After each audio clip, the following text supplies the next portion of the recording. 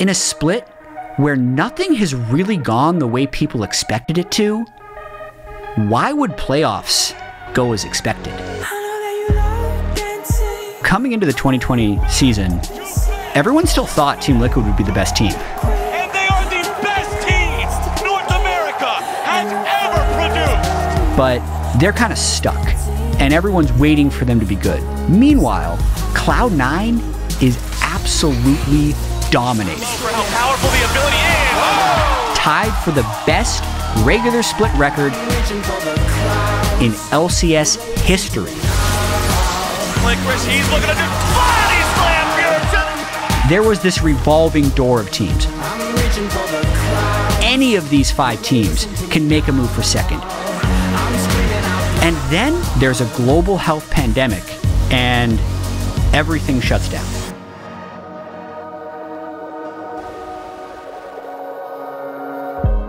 No one really knows what's going to happen to the LCS. No one really knows what's going to happen. 2 weeks after that, the LCS can return online. Teams playing online, casters casting from their homes online, and again, no one really knows how it's going to feel. But you do know it's going to be LCS. As we roll into week 9, all the stories were there.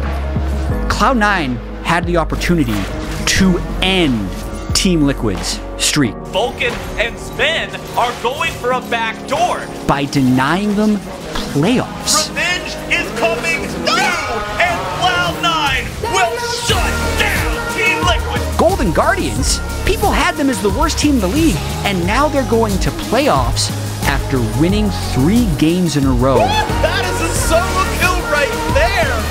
TSM beats C9. Everyone's wondering if they're going to emerge as the true contender. Yerkson assassinates the backline.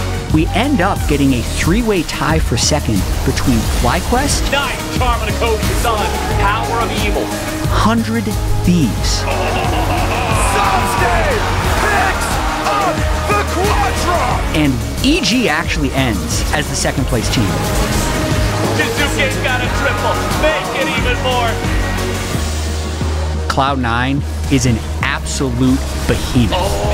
Labber goes in. And for the first time in a long time, they go in as prohibitive favorites. Combo, there's your combo. But if LCS has taught us anything, and if this split has taught us anything, it's that you never really know On this game. what's going to happen next.